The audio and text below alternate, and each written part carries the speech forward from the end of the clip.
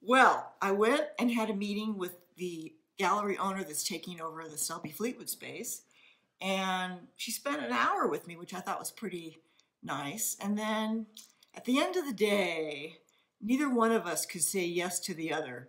So the net of it is that James and I will be taking our paintings out of Selby's on November 30th, the last day they will be open for business. And we'll be starting a new era, Yeah, galleryless in Santa Fe for the first time in 12 years. no longer than that, 15 years. 12. 12 was our current gallery. Right, that's 3 true. was You're right. 15 I forgot. years 15 years. we've had a gallery. Yeah. So this is a sort of a big deal and an exclamation point on both our painting careers. And we've been talking about this a lot. And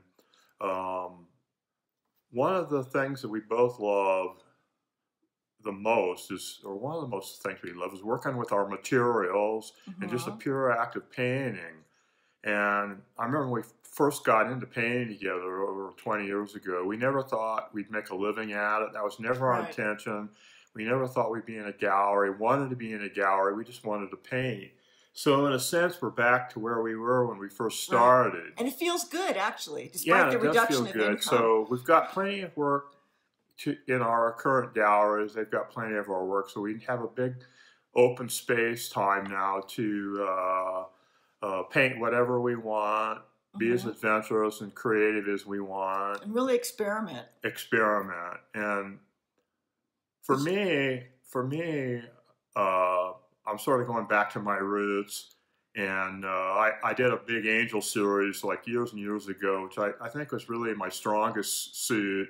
Those never went to the gallery. And now I'm doing these big faces, big portraits, which I think is another strong suit. So I'm going to continue on with that.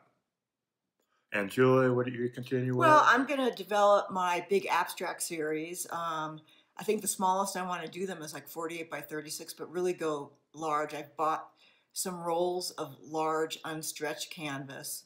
I'm going to tack it up on the wall and start wailing away, which I have been doing for the last 2 weeks or so. My biggest selling series has been my figures, which are on paper, and the maximum size of those is 30 by 22. But they may start taking a second seat to this other work, which will be way more experimental. I mean, in truth, the figures sort of locked me down here in Santa Fe, and that's what I'm known for here. But it's so expensive to frame them, and there's so much handling involved that I'd rather maybe ease away from them or find a less expensive way to present them, because it's almost cost prohibitive to really do a lot of those. Yeah, and the thing is, we do want to sell our paintings. Don't get us wrong. Art and commerce have always intersected. If you look at the Renaissance and pre-Renaissance, the church pretty much controlled the commissions, and the painters were vying for those commissions. They needed to get paid. And so they were really commercial artists in many ways. Like the church would say, I need so many cherubs in this painting, give me some angels, I want a painting of this religious figure, or I need a picture of the Christ. And these painters would do it. And there's also a big history of great painters who were portrait painters, like Rembrandt, who had a thriving portrait business for wealthy people, and till he did the Night Watch, which undid him.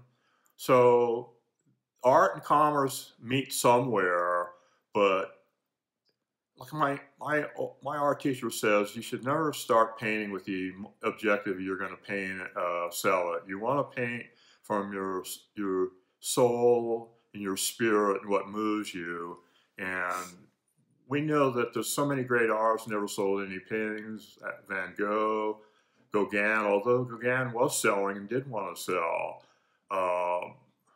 So we see this as kind of a twofold thing. We're still in the business of making art, and we're also in the art making business.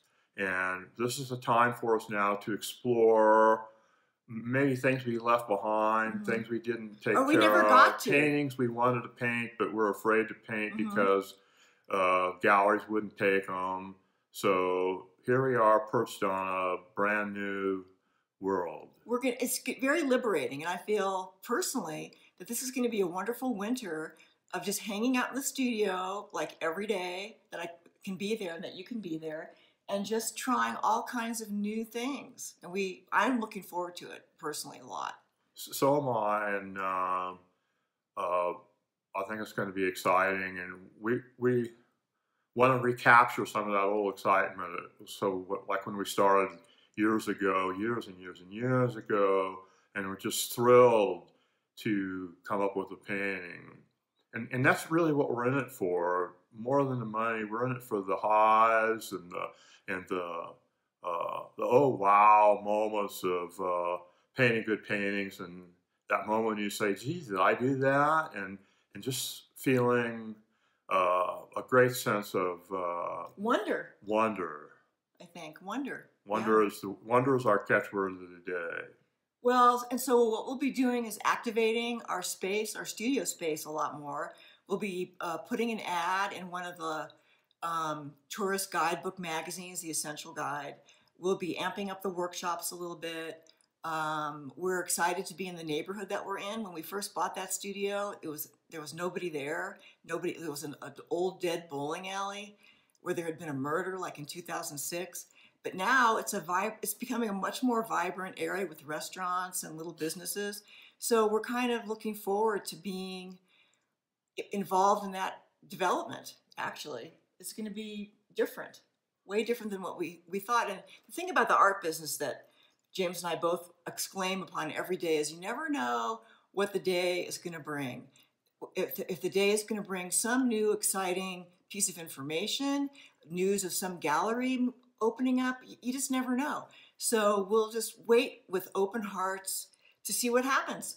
Yeah, I'll keep you informed of everything.